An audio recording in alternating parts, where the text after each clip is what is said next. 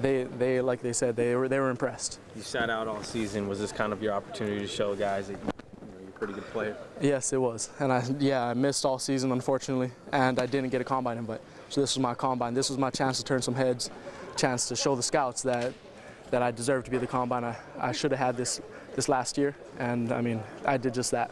Are you back where you were, Brandon, before the injury? Do you feel close to 100% now? Yes, my shoulder actually got stronger. I did 24, I would have got 25 reps on 225. And previously, before training here, I did 21 reps. So the shoulder's fully healed, back to healthy and strong. You don't play football? No, it's like riding a bike. I mean, I showed up to the East-West Shrine game, performed well there. I mean, dusted off a little rust, but I mean, playing football, I've been doing it for my whole life. You said you impressed the scouts. Did you impress yourself? I did. I mean, I had very high expectations for myself. There was a couple numbers that were off that I could have hit better. I mean, hundredths of a second, but the big one was a 40. Around a 4.38 is what some guys got me at, and that's all that mattered. I mean, the 40 is the one where it really counts. What are your expectations at going into this draft since you didn't play last year? I mean, from the draft boards, I've heard third and fourth before I got hurt. Then I didn't play. Draft boards had me down 6 to 7. But again, those are the draft boards. Those aren't really the scouts. So from what I've been told, I have, with my times and everything, I have the potential to move myself up. And I would have a goal. I wish and hope I could go in third to fourth round. Anything higher would be awesome. Anything lower, I just need my foot in the door and I'm gonna impress everybody.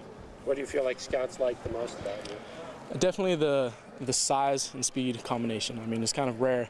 There aren't too many players who are close to 220 that run in the 4.3s. I mean, I really showed that I have that speed and the versatility since I did play corner here. A lot of them are looking at me as corner and as safety. What were they telling you, like during today, or like what were they saying that they liked seeing from you? They said I did a great job. I mean, I blew them away with my 40. They knew I was fast, but this was the first time they had a real solid time on me. And so just again proving that I was fast and that I was healthy, that I was able to bench and that I was able to play in the East-West Shrine game.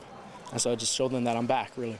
How much better does this make you feel about the entire thing and going through all that and missing the season? I mean, it's got to be disappointing to have this opportunity from here. It is disappointing. I mean, I wish I could have got the year back, but it's awesome that I was able to come out here and perform. I'm glad I was able to make everybody proud. Hopefully I was able to represent OSU and Beaver Nation, made my family proud, and we will see what happens come draft day. Did you finish school, or were you still here, or where have you been just to catch up a little bit? Yeah, so I graduated last year. This season, I would have had only one class. So finished that one class. I trained at Athletes Performance in Arizona. I was down there for about 3 months. They got me ready down there. I was training as if I was going to the combine because I didn't find out about the combine until late. So trained as if I was going for the combine. I was ready for that. And fortunately with our pro day, I was able to train even further. So it got me better, got me more ready, and I was even faster here. And that was Phoenix? So Phoenix API, Athletes Performance, Arizona. How much extra motivation or chip on your shoulder did you get when you didn't get that combine invite? It was huge. I mean, because I know what type of player I am. Between training here and our testing that we've done here at OSU, I knew what my times were. And I knew that if I did get a combine invite, I had the potential to be in the top 5 of every drill. And that would have been nice for me to go there and show that small town kid, OSU, missed the senior year, if I had the opportunity to go up there and blow up the combine. And like I said, the cards played out. I didn't get my opportunity, but my opportunity was here, and I made the best of it. James seemed to struggle a little bit at the combine, and he corrected his times here. Do you feel a little more easy working out in front of some of your teammates and your ex-teammates? It is. It's a lot easier because this is home. I mean, we do all our drills here. When Brian Miller, our strength coach, has us test in the 3-cone drill, the 40, we do it all in this building. So we're used to this turf. This is our home. And being around the guys too helps. I mean, being around your own teammates, seeing them perform, cheering for them, having them cheer for you is all just extra, being home, being at pro day.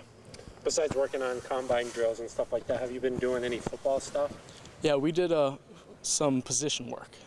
Our coach at API Arizona, he said that we are there to be track athletes, essentially. I mean, the 40, that's one of the biggest drills where you can make money or lose money. So we focused on sprinting and being a track athlete there. But we also did position work because we knew they would come out here, we'd have to do position-specific drills.